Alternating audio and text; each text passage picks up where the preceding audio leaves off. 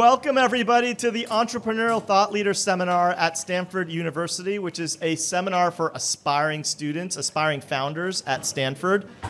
ETL, or the Entrepreneurial Thought Leader Seminar, is presented by STVP, the Stanford Engineering Entrepreneurship Center, and BASIS, the Business Association of Stanford Entrepreneurial Students. I am Ravi Balani, a lecturer in the Management Science and Engineering Department at Stanford, and the director of Alchemist, an accelerator for enterprise startups. Today, I have the pleasure of welcoming Sharon Prince to ETL. You know, we wanted to kick off the spring with a true catalyst for change, and we couldn't be more happy than to have Sharon kick off the spring quarter.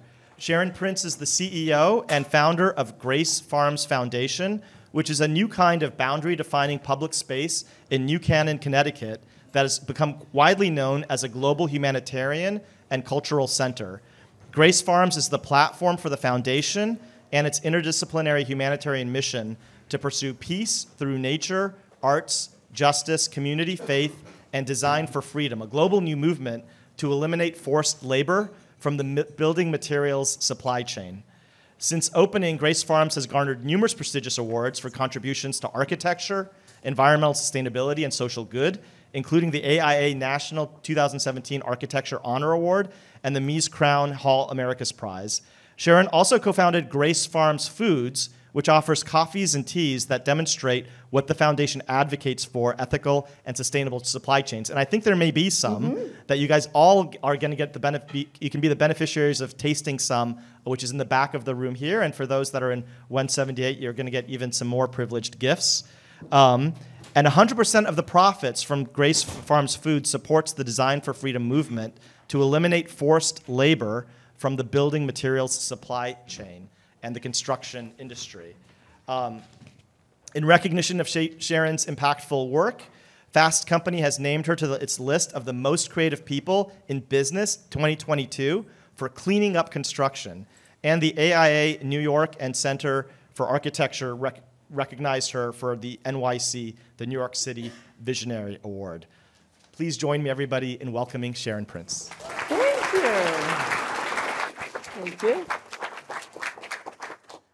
Hello. It is such an honor to open your ETL series with you, Ravi, and all of you art engineering and entrepreneurial students who are really thinking about how to create new things.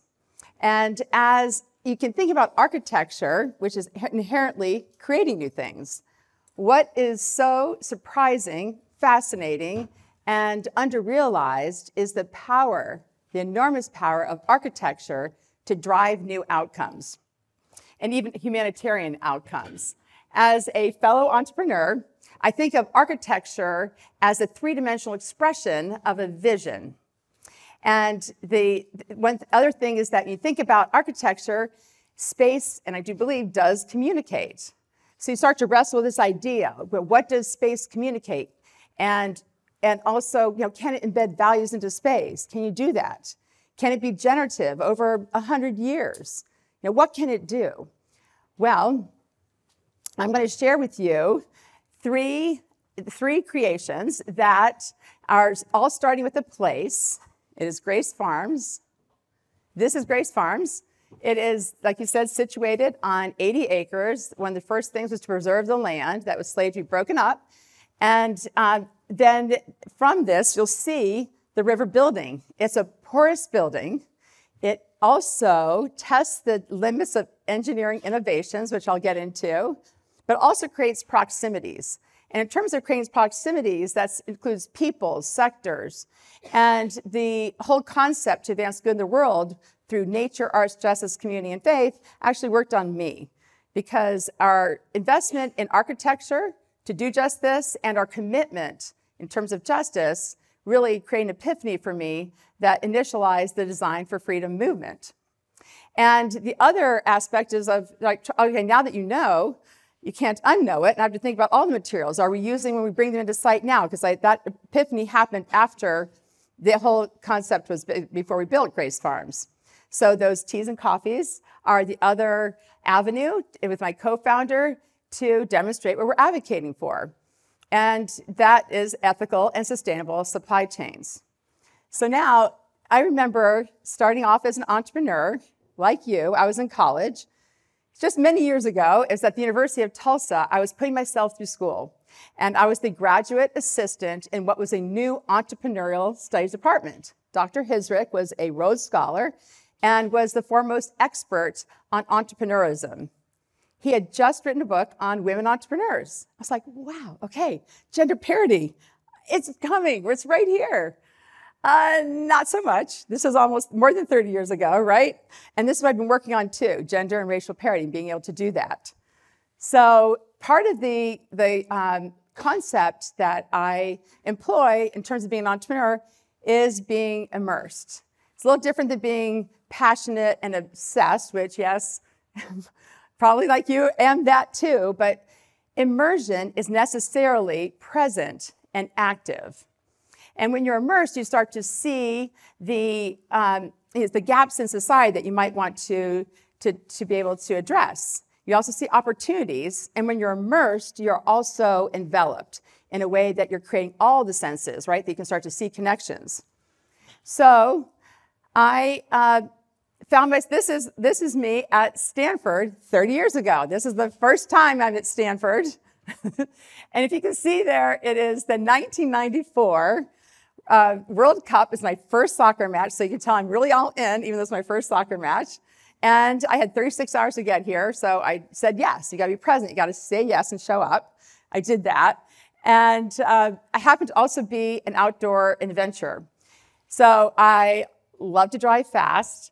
And started, let's say, I started at 6 years old, water skiing, about 7 or 8, riding dirt bikes, and still have my motorcycle license. And this is Iceland back in 2003. So now a decade later in Iceland, I thought about, oh, it was so exciting to be able to like go full throttle on a glacier, go full throttle on a snowmobile. At the same time, you could dip into a hot spring. Well, at that time, I got there. I was like, oh my gosh, this is like, I never saw, but mostly what you saw at that time was very boxy, North Face, no ads with women in it. And this is what I saw when I got to Iceland at that time. So cool, right?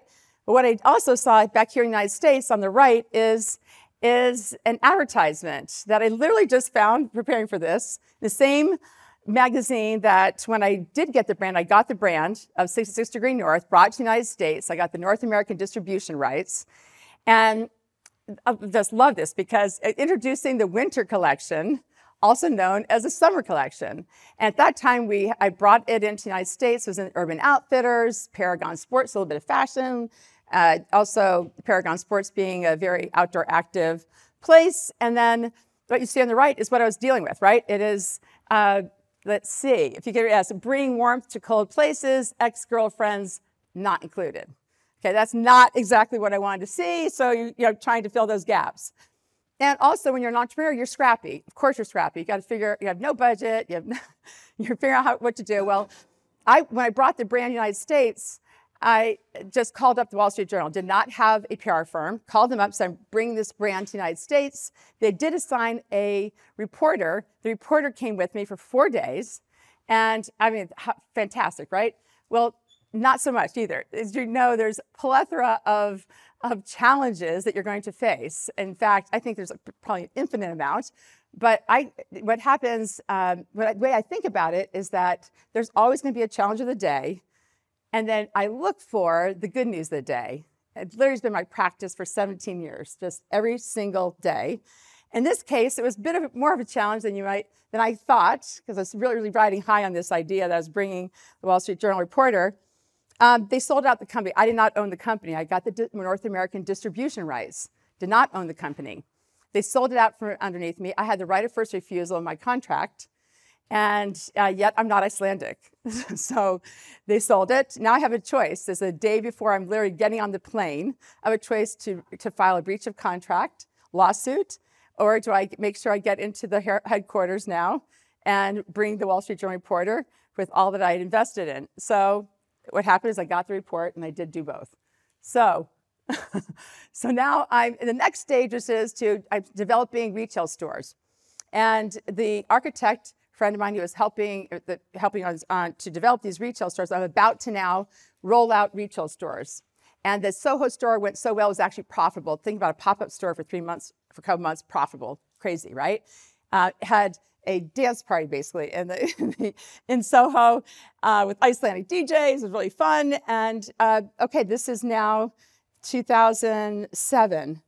Only problem is I did not own the full, or not vertically integrated, right? I also did not own the brand, did not have a margin. The tariffs went up, didn't have a margin. I mean, that eliminated the possibility for me to stay in that company. So I divested. Good news of the day is that Iceland, not good for Iceland, but good for me, divesting when I did, is that Iceland went bankrupt. How often does that happen? Okay, so I mean, I can tell you 1,000 stories like this that are just crazy, right? But what I did adopt from that, and without 66 Degree North, I would not have created Grace Farms. There's no way, because this concept of Space Communicates was derived from that. It's also about experiencing nature with the awe and wonder. There were so many aspects, including the owner's project manager that I hired that was a colleague through this process too. And he was the one that had built Guggenheim Bilbao, didn't answer my calls originally, but then we started working together, sort of like his pet project. And so now, of course, his favorite. So the concepts that I want you to really think about, again, is that architecture, space, is a three-dimensional expression of a vision. And it does, even if you're unconsciously doing so, it still expresses a vision.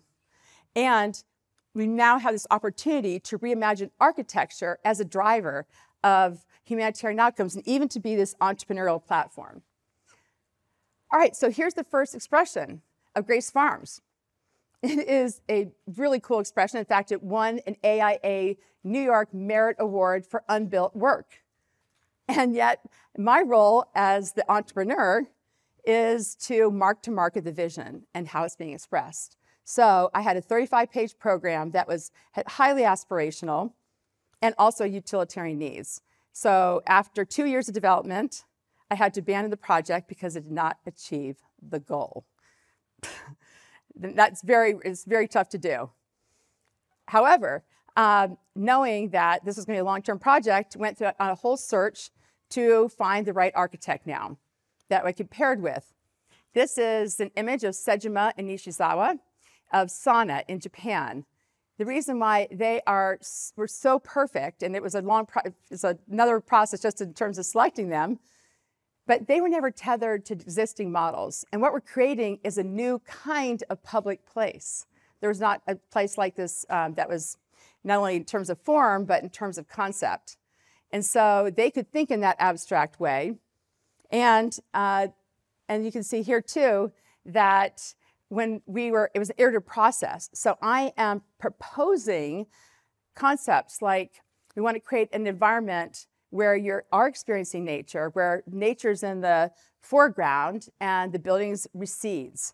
They took that further. You can see here that the building becomes part of the landscape.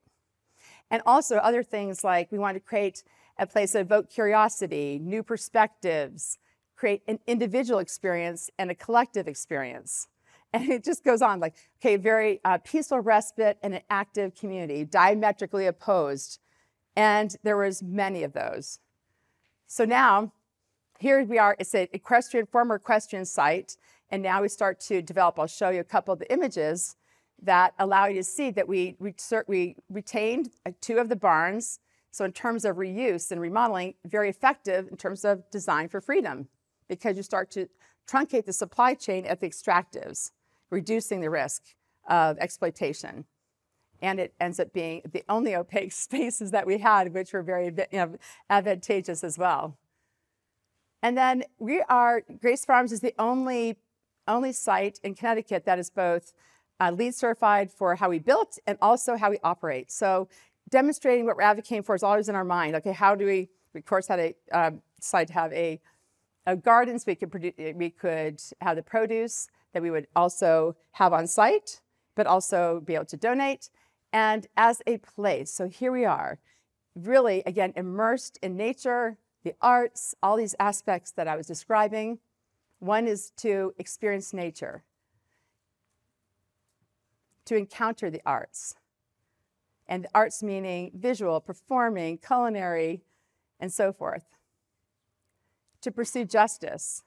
This is Dr. Mukwege, Nobel Peace Prize winner on the right, and Nicholas Kristof on the left.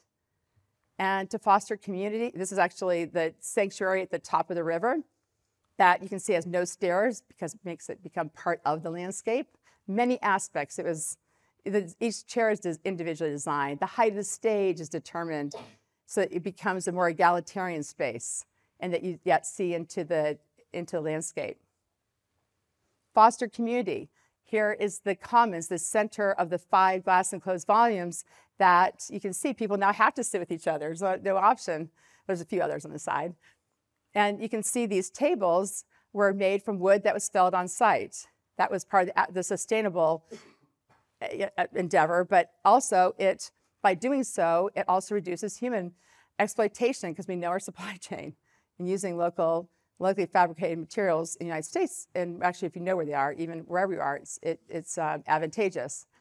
And then in terms of being able to advance good in the world, explore faith, because of people of all faith backgrounds, you can start to examine how can we do this together from a faith perspective.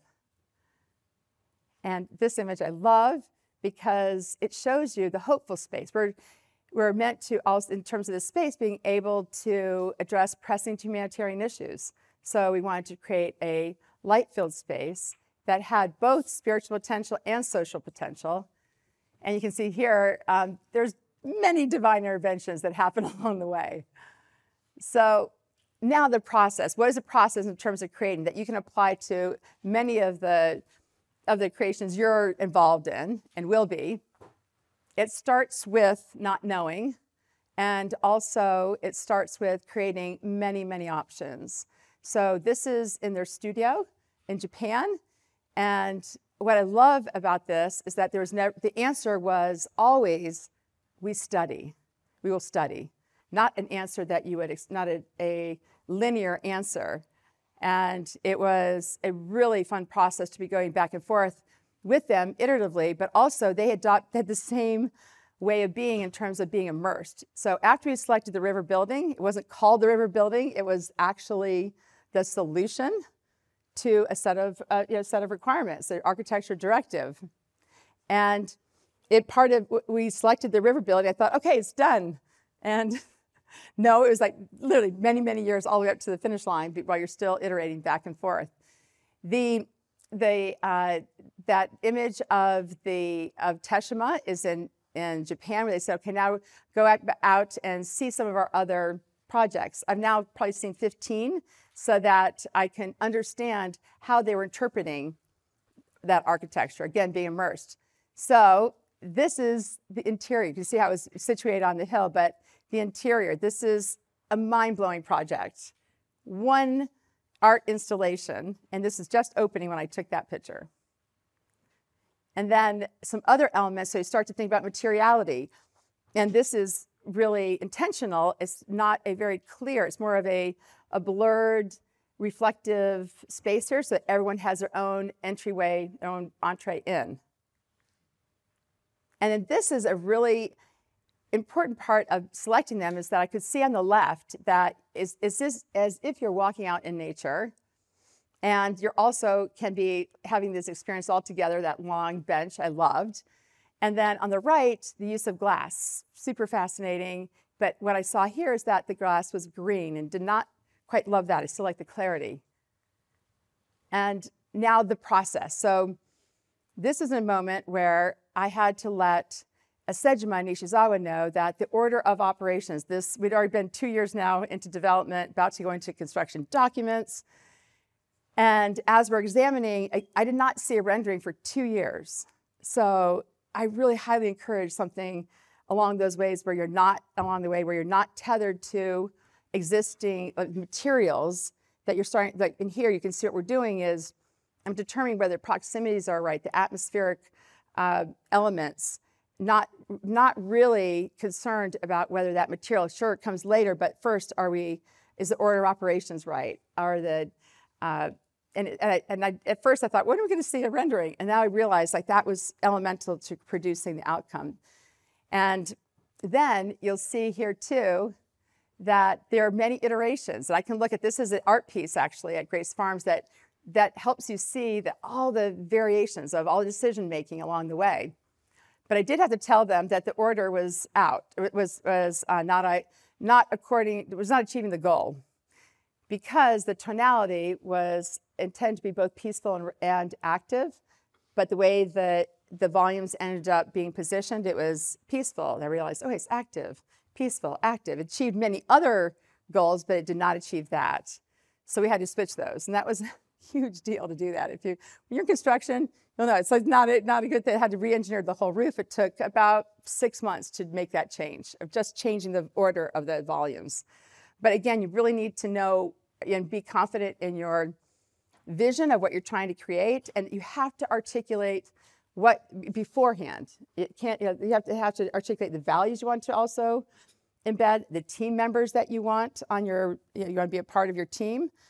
And I think it was a really important way of being able to determine whether or not we were going to, okay, this other one too I want to show you is that there's rarely a form of building like this where it again becomes part of the landscape, but this elevation change afforded many of those aspirational ideas, just the elevation change, so that you have these sight lines all along the river. You're also even curious. Now, if it's glass, like what's happening here? What's happening over there? Versus opacity. And I asked for an ambulatory experience because when you're moving, you're creating new perspectives. Okay, so I had the whole now we have the right order. The project's ready to go. We're about to go into construction. And lo and behold, another challenge. There's many. This is just one of them. And this is, I really want green. We definitely value green energy. We have 55 geothermal wells that power the river building. I just didn't want to see in the landscape a cell tower 150 feet with a windmill on top. So about 10 lawyers from a top communications company was coming in to make this happen, and there was state laws supersede local, and I had to go up against 10 of those lawyers myself, so pay attention in your business law. Definitely do. I use it all the time. And what happened is that just prior to that, one rendering did emerge, and Architects newspaper identified Grace Farms as an architectural gem. So I use that in my defense because that was one of the rulings that said if there's a treasured property, then those cell towers have a way out. So you have to be, always, you're on deck is the point. You're going to be on deck, so be prepared. And then you go into building. So now prototyping, right? In architecture, it's one-to-one, these models, many models on site, determine whether this material is going to reflect the sky, make the building become part of the landscape. And now the glass. So we spent 2 years also on glass. And the glass, now I go over to Shenzhen to take a look at the glass. Here we are. We have over 200 individually curved and sized glass panels that need to be clear in order to see the landscape. And so when I'm there, they were very excited. This is it. And I had let them know that, no, it's not clear enough. We're not going to go through all this and not have clear glass. Their response, they're one of the best, like literally top glass folks, and actually Michael Raw was here from Front at Grace Farms just a couple of weeks ago and discussed it again. What's interesting is that we didn't create a new type of glass after that because that was pushing, we were at already the limits of what we could do in terms of creating the glass system in the Northeast that would be able to withstand temperature and had all the R factors that we need. So we instead, Sejima and Nishizawa worked with everyone and created and altered the design. So we extended the roof and took off the laminate. And so therefore, with that simple solution, right? What I didn't realize until just a couple of weeks ago, I forgot, is that by removing the laminate, you're now removing a contaminant, and now that glass can be recycled. It's not recycled right now, just so you know. So the flat glass right now is generally not recycled because of those contaminants. And And so not through recycling this, but you can see like all these, some of these are just pushing up, asking the questions about how to improve and also really to reach the goal. This is what typical mullions look like. The separators, you can see it says a black one on top, and did not want to see a black one. I did not want to see a black separator and system there. So we actually reduced the size of the spacer. These are your double glass, this is an IGU unit, and reduced it by 55%. So you see the gray below, really wanted clear, but I had to compromise it gray. So we had to, like, because that was what they commercially we could end up doing and make it warrantable. And then we have these mock-ups. So here's a large-scale mock-up, and we're still testing and testing, but we did achieve the goal. And here it is. So you can see all along the river. Okay, in construction, let's see. Okay, this is it. Take one quick sip. All right, so now we're in construction, and I am super fascinated with the whole process. I had never built anything, by the way. I also never had a retail store. I think you're in a great position because you're not tethered to any models or anything. This is where you have so much promise. You don't need the experience. You need to actually know what's so valuable is knowing what you're trying to achieve. So in this case, I was not invited to the construction site meetings. As an owner, usually not, and certainly not invited on the site. I was there every week, and I loved it. I mean, come on, it's just, look at that. It's so super cool to see all the materials. And even in our case, they were voluminous, and that actually informed design for freedom, because I understood, even though this building looked so light on the land, had the volume of materials was mesmerizing. It was quite a lot. In this case, I had just been to Sundance, and I was like, wait a minute, we have arts. How are we going to show any film in a glass building, right? So in the middle, in situ, we had to take the footings out and created a space on the lower level. And always immersed, I think a little too immersed here, but I got mud up to my thighs. But I love this image because now you see these are inverted egg crates. That was a system that we brought in from Europe. It's not really, so hopefully it's going to be more adopted because you're using less concrete. And as you pour it over, and then the airflow, it acts like a radiant floor, and the air flows out to the perimeter grills. So what I see here too is we have cold rolled steel. You have FSC certified wood. FSC certified wood at that time did not include fair labor inputs. It does now. But it certainly reduces, again, the exposure to forced labor in the supply chain when there's more inspection of it. Now, here's old school modeling. We had to determine the height of the stage, literally just for that, just getting out our, you see in the background too, there's just cutouts of people, making sure you can see, but again, determining that height of the stage. Okay, I think even since I loved walking on a roof. So this was actually very informative because now I understood how the roof was being designed. What you see is this beautiful, beautiful roof, but I was able to see how it was even made by engaging, right? By being on the roof. And then in this case, it does look beautiful. To achieve this is also, we went to the extremes because normally you have protrusions in a roof. We even had to create a totem for the exhaust of the kitchen that was in the landscape, like a whole section. So Kazuya Sejima and Rue Nishizawa were as immersed and obsessed to ensure that we were reaching the goal. Now, underneath the flooring, I started to activate the space with the arts to warm it up. So it's inherent in the whole atmosphere and the volume of it. We had an artist come and we're just using nature, arts, and so forth. Also invited dancers. I don't know that, again, OSHA rules and all these other things I was applying here, but how cool, right? And so this is the court, that last volume that I didn't speak about. It is the glass is, you can see is the perimeter at the top, so it's light filled, and it's submerged. So it's submerged into the landscape. On the left also has, there still now, is an art piece. And Marcus Miller is on the right. He is a You knew him then as a Harvard mathematician who was just starting embarking, this is 10 years ago, 2004, on his journey to be decided to go into being a saxophone player professionally. Right now, he's playing with John Batiste, and he's also our music director. So when you're creating something new, our team are all entrepreneurial, but there's never been a specific job that would align up typically, right? And so the potential of people to contribute was really enormous and fun, and we could also think about how we're going to create that team.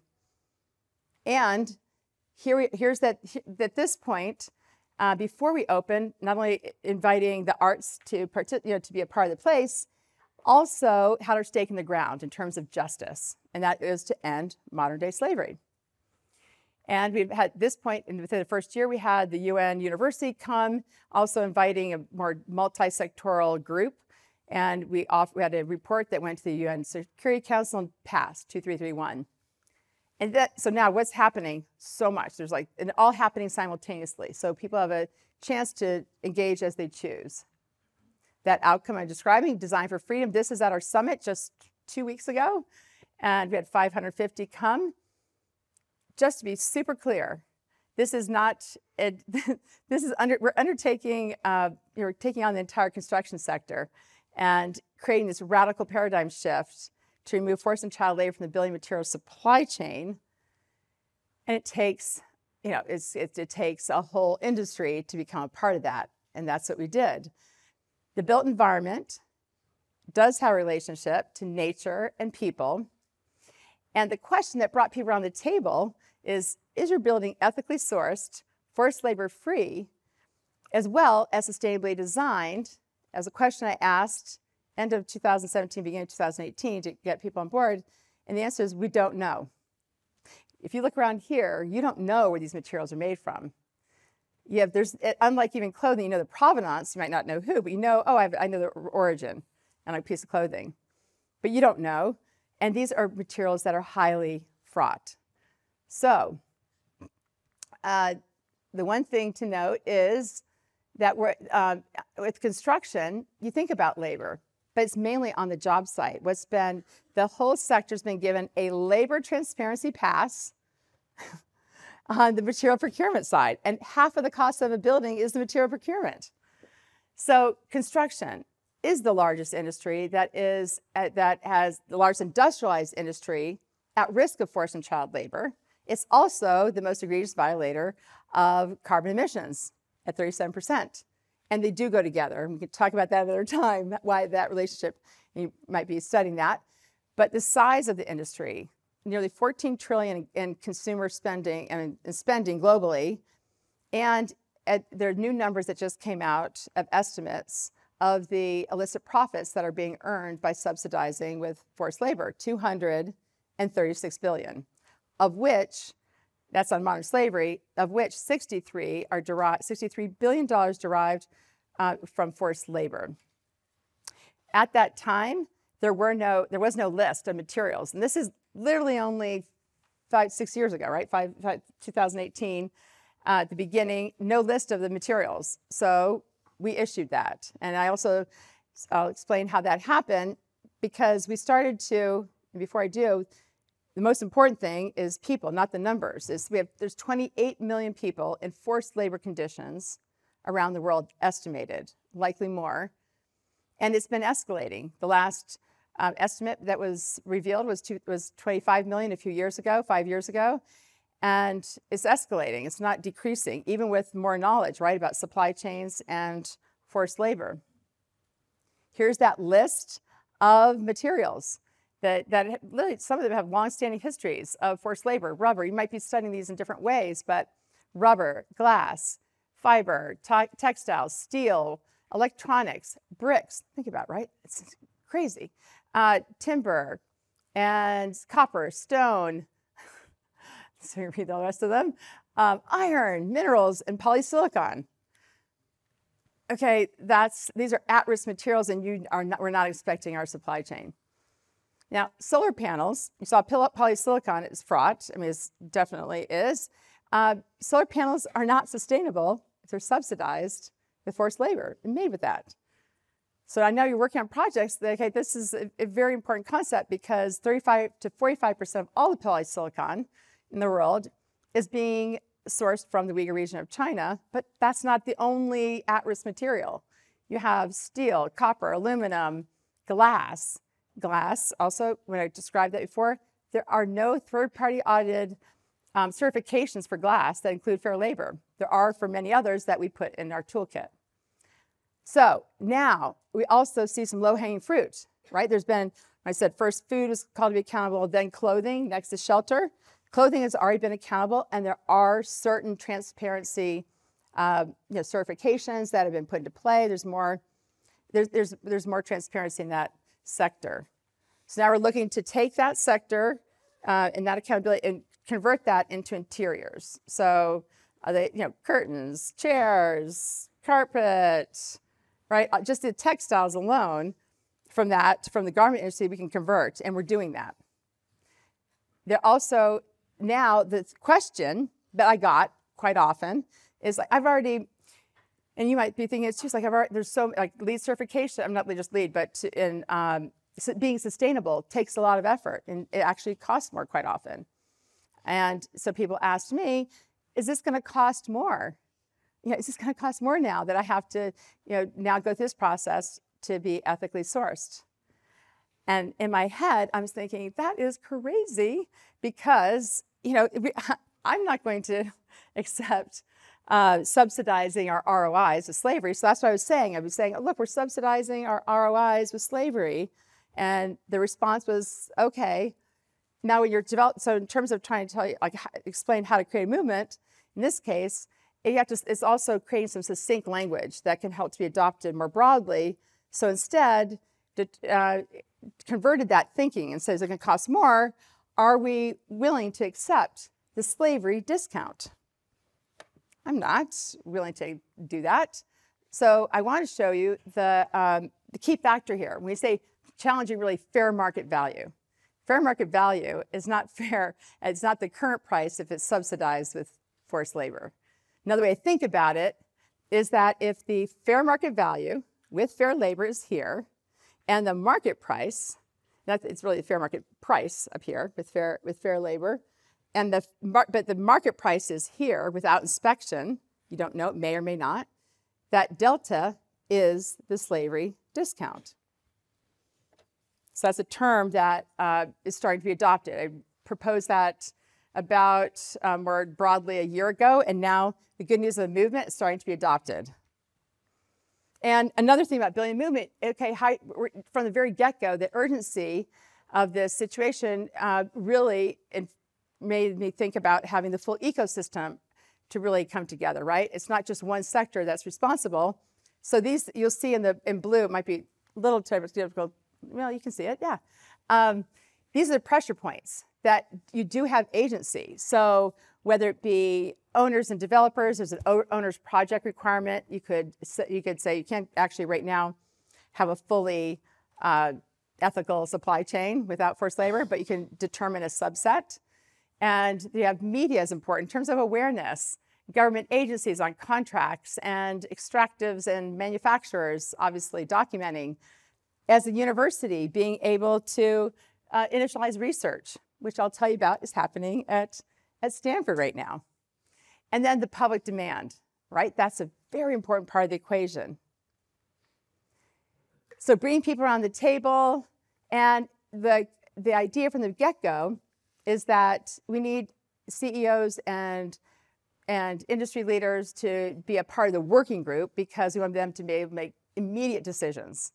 And how does that happen? You ask them. So most everything, it sounds like, oh, you had connections. No, I asked those who built Grace Farms, and then I asked them to say, who else do you know? Let's ask them. And we're going to have gender parity on this, looking at also in terms of gender and racial parity, trying to make sure that's part of our concept of how we want to create that team, and did so. And then the next part that's really important too is to have you as university students. This is a gift to be here because you as university students are able to imagine the future, but like I said, without being tethered. And they've been engaged with probably 25 universities, and I think it's a very important part of being able to, for you to carry the baton. So our first industry report, where we formally launched the movement, 2020. And those working group members, 30 of them, were part of that, are part of it. You can see it in the report. And then people ask, okay, just tell me which one of those materials are made without forced labor. Well, we're at the beginning of the movement. We need the transparency. So we did start to say, okay, you have to use a toolkit. It's not going to be a certification out there already. We have to create it. We have to start to, we developed a toolkit for the industry to start using, and they are. And then our creative director, Chelsea Thatcher, is one of the co-authors on the report, along with the former ambassador on modern slavery. She said, okay, what are we going to do next? Again, asking the questions. What's next? So, okay, now we need to have pilot projects. So here they are. They're in locations on 3 different continents. This is in 3 years' time.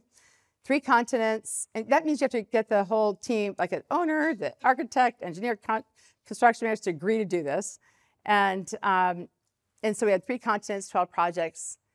And one really beautiful project that aligns is Shadow of a Face with Nina Cook John, which is the Harriet Tubman Monument that replaced Christopher Columbus Monument.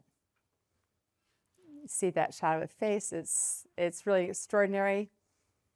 And Black Chapel, again, limited materials in London at the beginning. And then we had a full-scale project in New Canaan Library. Turner Construction's on this project. And you'll see how now they have adopted Design for Freedom and are committed, as well as Miller Knoll, a top firm too. And then the bridge in India. This is now a bigger project, 1 million square feet. And it's with one of the key industrialists there, Sunil Manjal, in India, where there is the highest number of those in enslaved conditions. So it's pretty bold to do that too. And then our team's now starting to get RFPs for new projects. One of them that we just announced, we announced 5 new ones last week at the summit, and Karsh Institute of Democracy for the University of Virginia is on board. You can imagine the capacity we're going to have to accelerate the movement. And Design for Freedom Ethical Supply Chain Workshop, Turner Construction, and State Department OBO said, you've got to bring suppliers to the table. And I said, you're the one who has all the suppliers. So let's co-host a working group, which we did just November, and have a report now that we also published last month. Now, this is the main concept I hope that you'll carry with you along with slavery discount, is that we need to ethically decarbonize. We're at a point in time now where we're already myopically focused on, let's say, on materials in terms of embodied carbon. And what we've left out of the equation is embodied suffering. And so this is the time now, this next step, we coined the term Anna Dyson from the Yale Center for Ecosystems and Architecture, and I coined this term, and that was just in September, and now the press is already picking it up, and we're already starting to have that mindful, because it's important, because as we're decarbonizing, we have to determine who is making these materials. So we are accelerating the movement through the summit that just happened. 550 came. Important to tell you, because we had 75 students from 30 universities, and on the left is your Sarah Billington, who is the chair of the Civil and Environmental Engineering Department here.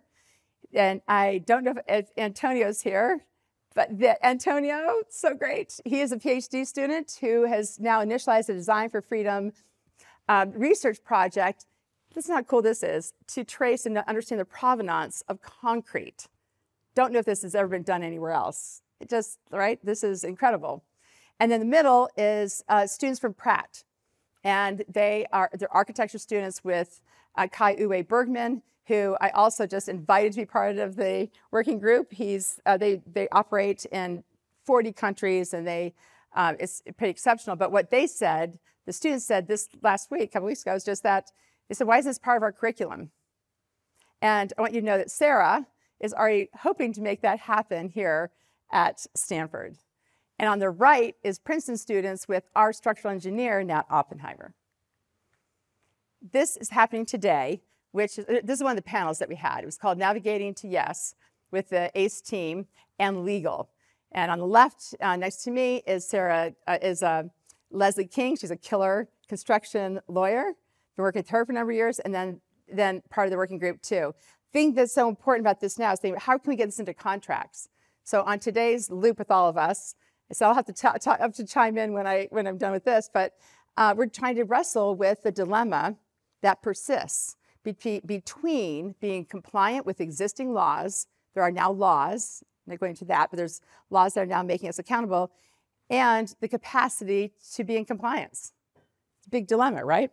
But now we have great minds on it and working on it together. We also now want to initialize a public demand. And so with Every Fiber is an exhibit that we're opening next month. And it does include Nina Cook-John again. And in the middle, from Pentagram, been working with Eddie for 12 years and Anna Dyson from Yale. This is the exhibit. And not only are we going to create an understanding of the materials that are fraught, but there's a bio wall there that is really going to be extraordinary. You'll see that when you come, hopefully. But we're going to, it shows the future, right, of materials. And then lastly, our Grace Farms teas and coffees, which I hope you get a chance to taste. But it's important. We're demonstrating what we're advocating for, B Corp, and it is a new structure that is wholly owned by the foundation that gives back 100% to Design for Freedom. So this is, again, an entry point for the public to engage and even learn about Design for Freedom. You'll see that logo on the back. And this is in Darjeeling, which is considered Darjeeling tea, the champagne of tea, again, immersed. And so I just really, really invite you to be able to think about the agency you have to create a more humane future. And also note that we all do have agency to design for freedom. That's it.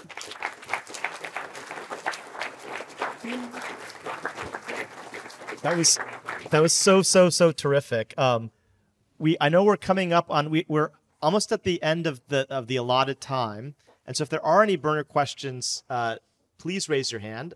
Otherwise, I may just take the liberty of asking a question myself, which is, I think one of the biggest gifts, Sharon, of this class is that the students get to feel the agents of change, firsthand. And I think one thing that's so self-evident, I think everybody can feel this, is the buoyant confidence that you have. This is a narrative of, like all entrepreneurial journeys, of challenges. But I'm curious, is that confidence something that you cultivate? Are there practices that you do that you treasure now that you wish you knew of when you began? Or were you just born with this effervescent energy to overcome challenges?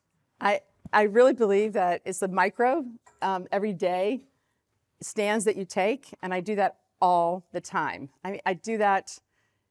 It's just every week. I said examples of, like, okay, a bank account puts the male's name first instead of the female. Me, but my husband's on it's like, no, it's me first, not him. And I have literally write all new checks. There's just like, there's little microaggressions, that people, that I think are improper. Like, that's not how it should be. So that's just one example of 1,000, but it's just inside, I don't know, it's a practice.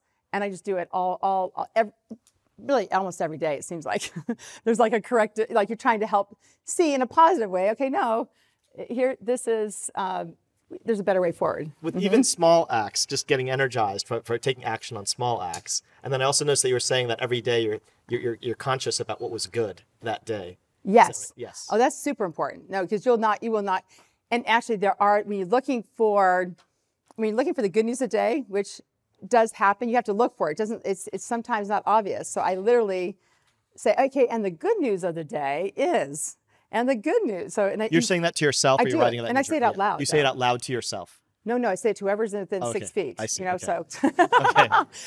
So no, I literally do. It's like, and the good news of the day is X, and Y. Well, the good news for us today is that we had you, Sharon, kick off ETL. So thank you. I have to draw it to a close because we're out of time. But thank you all for joining us for the kickoff. Next week, we're going to have Kazar Yunus, who's the CEO of Applied Intuition, joining us. And you can find this talk and others on our YouTube channel. It's the eCorner YouTube channel. And more materials you can find at ecorner.stanford.edu. So thank you all for joining. Thank you for having me.